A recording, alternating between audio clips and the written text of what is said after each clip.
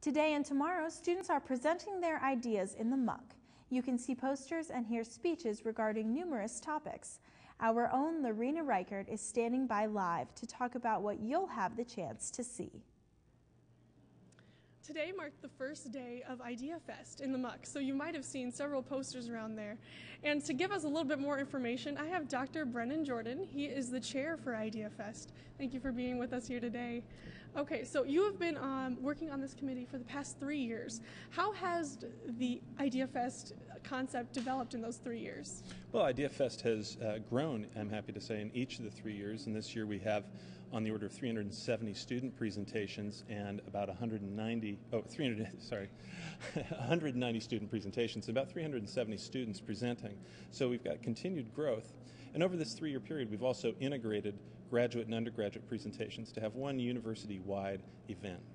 All right, and has there been any presentation that has just popped students' interests or today? Well, you know, the theater presentations always get a lot of enthusiasm. The presenters bring the same energy they do to the theater, and they tend to just be really exciting presentations. All right, so there's presentations from theater. Are most of the departments in the university represented with this? Yeah, this is really a campus-wide event, and so the sciences, the social sciences, the humanities, fine arts, pre-law students, and also non-academic areas. The Center for Academic Engagement is well represented with a lot of different types of student engagement, like the AWOL program.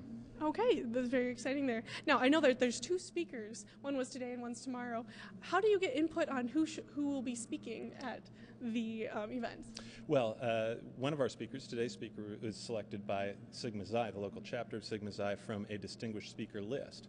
And our other speaker is Beth Shapiro from Penn State University and the National Geographic Emerging Explorer. And we select that speaker through a process in which I solicit input from faculty across the campus. And then the committee, the Idea Fest committee, reviews all of the ideas and comes up with who we think will be the most exciting speaker. And I think we've got a really terrific speaker this year.